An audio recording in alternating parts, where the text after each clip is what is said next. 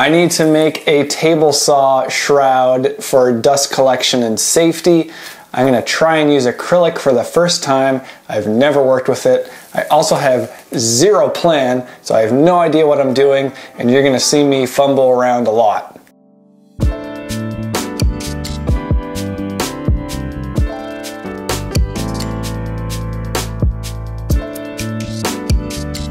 I have approximated what I am going to cut. I'm gonna cut it out on the bandsaw, then I'm gonna sand it to my line. One side.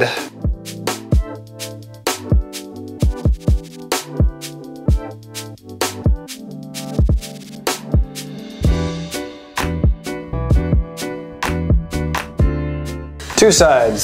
So here's the thing. I want these to encase the table saw blade in a narrow sort of fashion so that hopefully it doesn't get too much in the way of the fence and it won't lose too much airflow for being too wide.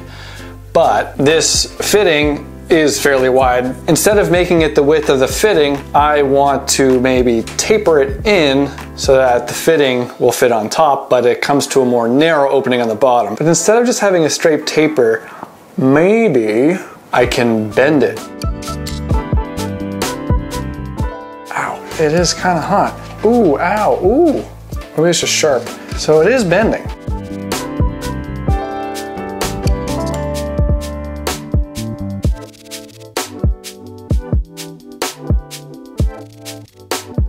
I'm liking what's happening here. What I need to do now is find some way to kind of close in the whole sort of top side of this shroud. And to close that in, I just want to simply use more acrylic that I'll curve and glue on like that. Because I bent this edge is no longer consistently at the same angle across here. I need to come up with a way where I can reestablish this edge to be kind of in one sort of curved plane. That doesn't make sense.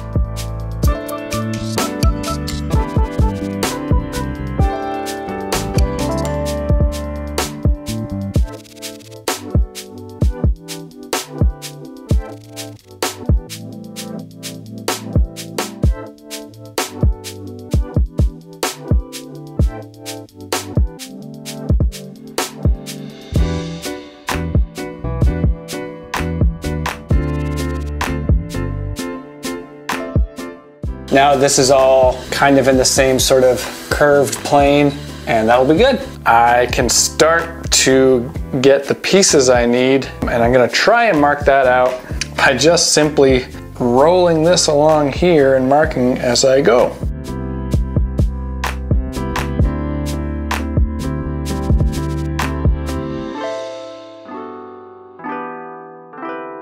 Now I'm going to bend these pieces so that they will fit around the curves.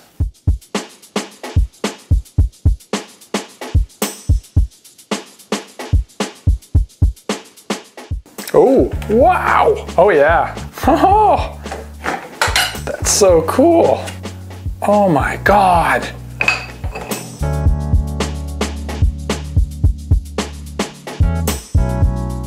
So flexible.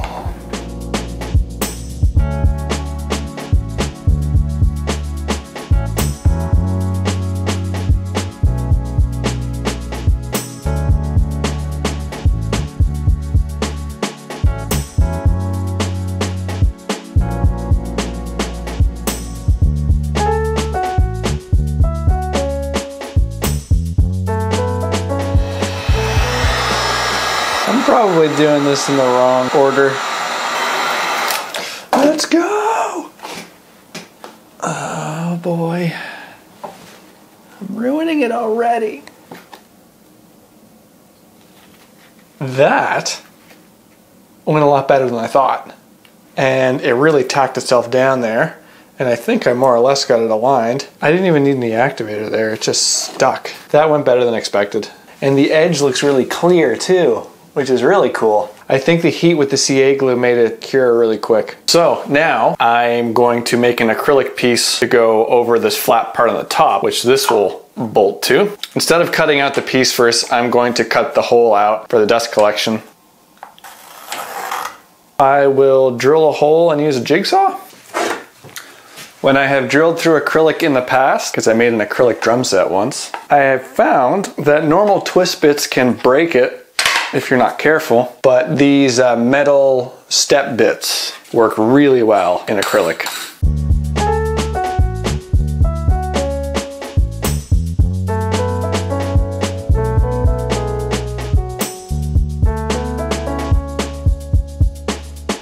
Killer!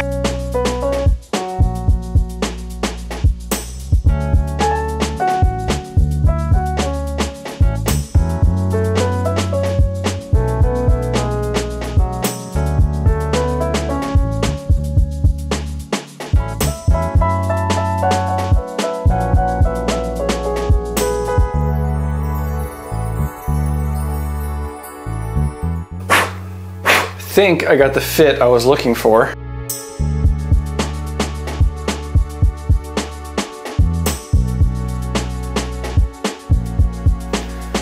I can glue that.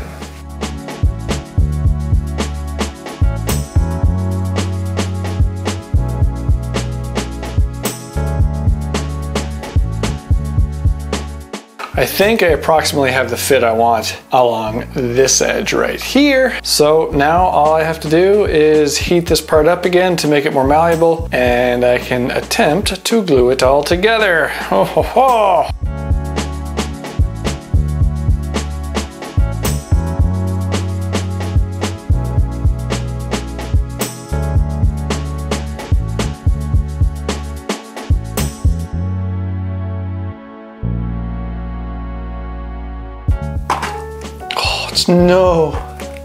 No, it kind of moved.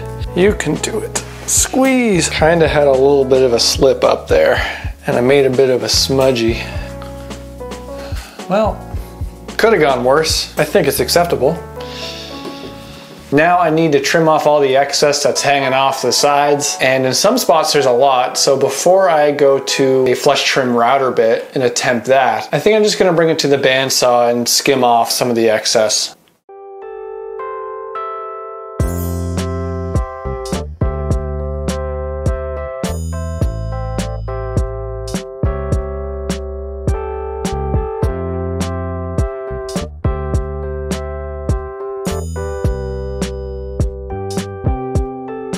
I almost put a round over on it, but I decided against it. I think it looks better with sharper corners. And now I have to remove these little blocks. Well, okay. That one came off. And that one came off. Whoa. That looks pretty dope.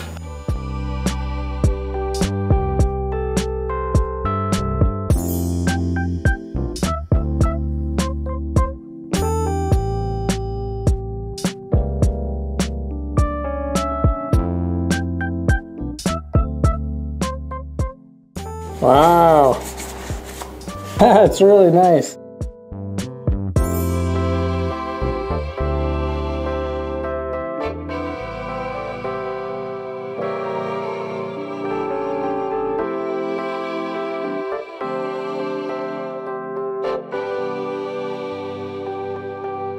Now that the guard is complete, I need to do a couple things to mount it. I want it to raise and lower, and I also want it to swing completely out of the way.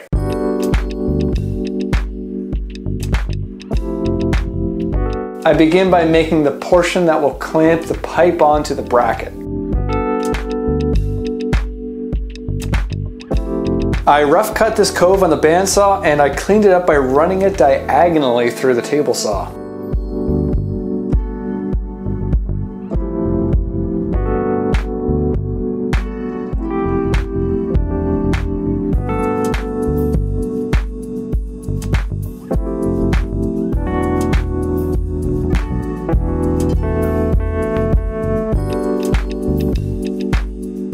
I drilled and recessed a hole for a carriage bolt to secure the clamp to the pipe.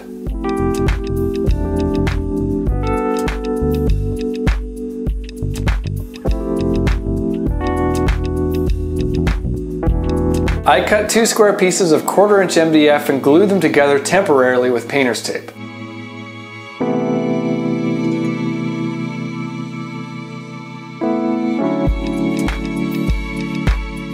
Then I use my router and compass to turn the squares into circles.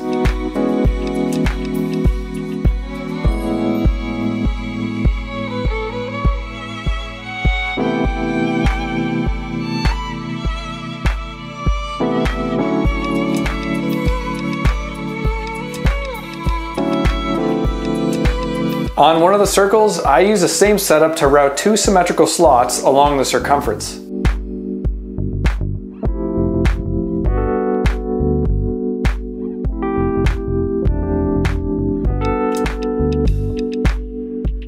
I transferred the location of the slots to the other circle to drill 2 holes where wing nuts and bolts can be used to lock the circles from rotating.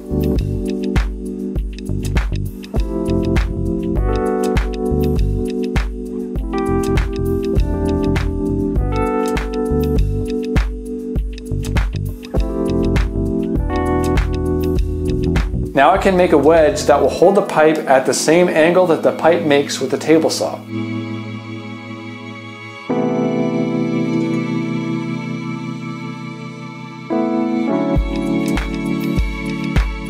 Am I using a hand tool? Where's the motor?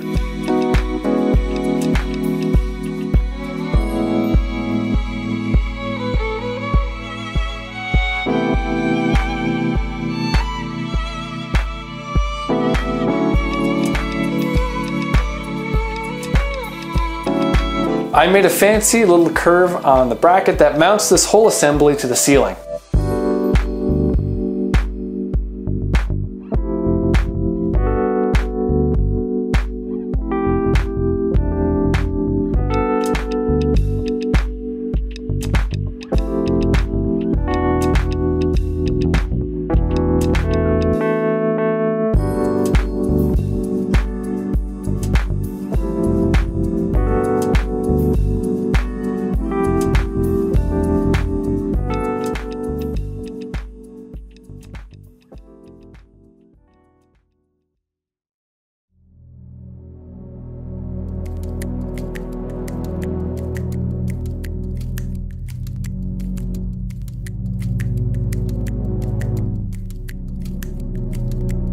I made 3 rips and 4 crosscuts, and here's the amount of dust left over on the tabletop. I think it turned out pretty great. Was it a complete success? Maybe. I think the real issue is my dust collector is really not up to the task. With a bigger and better dust collector, I think it would work perfectly. Now, in my short little experience using this, I immediately noticed that it's more difficult to get correct pressure behind the workpiece as you're ripping. Because of the width of the guard itself, you end up having to push slightly offset of the blade, which can cause a different type of safety issue. Luckily, it's very easy to lift up and swing out of the way, so if I can't use it for a specific task, it's no big deal to get out of the way. I couldn't get any hardware for the mechanism. I just had to use what I had laying around. When stores open again, I can get better plastic knobs for the mechanism. I know I promised I was going to automate this whole dust collection system, and I still am. I just kind of tired of working on this right now, so I might do a furniture project before I get back to that. Yeah, I actually do make furniture, not just shop projects. Whew.